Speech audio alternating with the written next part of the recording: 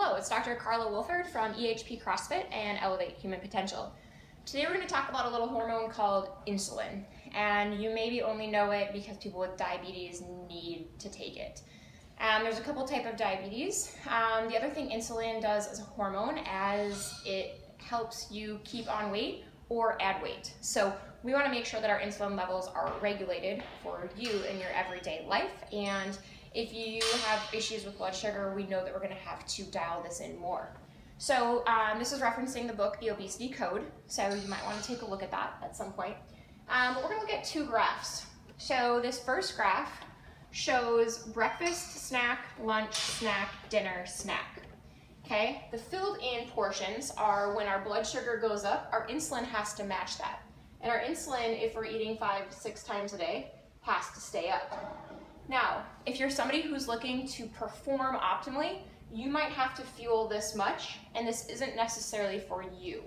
If you're somebody who is looking to lose weight so that they can be healthier on the inside, this is who we're talking to. So elite athletes, higher level athletes, we need to eat more than what we're going to talk about in the bottom section, but just know that who we're kind of getting at when we're talking about this.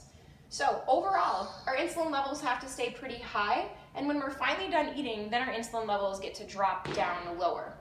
We want our resting insulin levels to be as low as possible so that we are not maintaining or adding to our fat mass.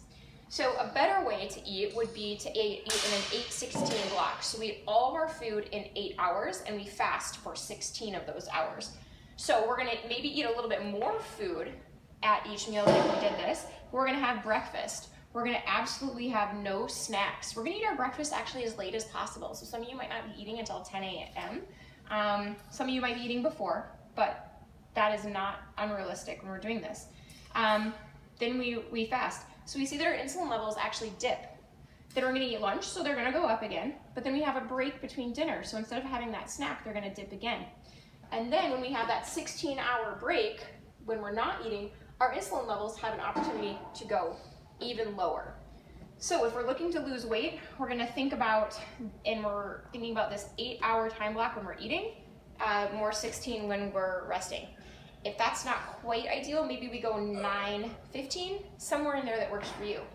One other thing I wanted to touch on was blood sugar levels when you eat glucose or sugar versus when you eat a fake sugar.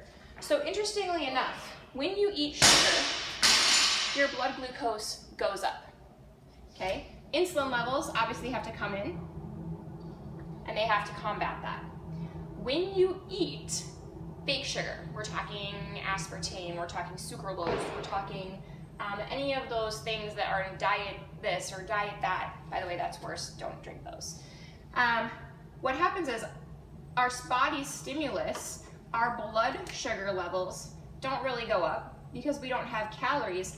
However, our brain thinks that we ate a lot of sugar, and our insulin levels actually come up 20 to 30 times higher with a fake sugar than when they were with a real sugar.